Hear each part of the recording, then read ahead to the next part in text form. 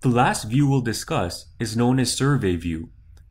This view allows us to compare several photos at once. To view images in Survey View, first highlight.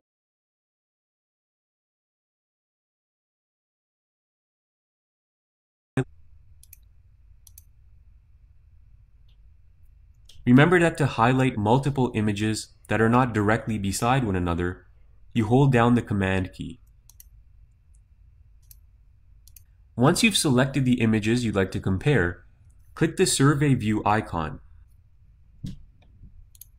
We can now see our selected thumbnails.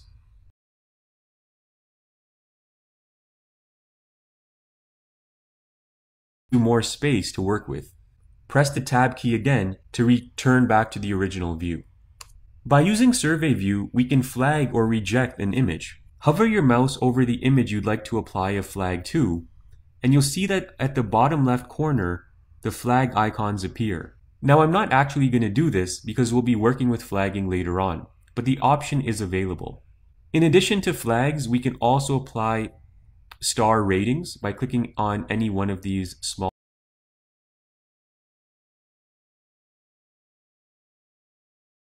bottom right corner of the image. So a lot of this is similar to what we did in Compare View. To remove any one of these images from the comparison, you can click this X icon here.